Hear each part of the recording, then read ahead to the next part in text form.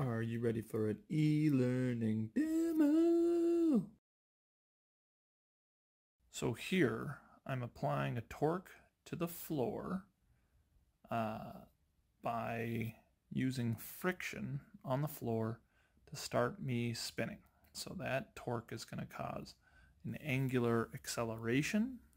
Remember, there's now a rotational Newton's second law. That's what I'm doing here.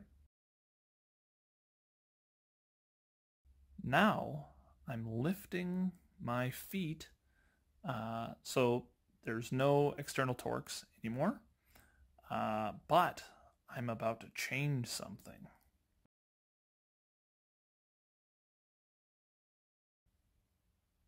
Whoa, I totally spun up. That must be because I changed my moment of inertia.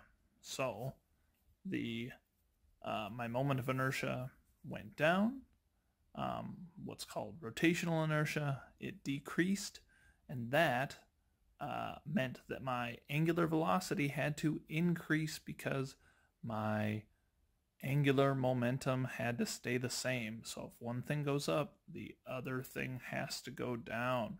It has to stay the same because there was no more torque, outside of a little bit of friction in the chair that eventually slowed me down.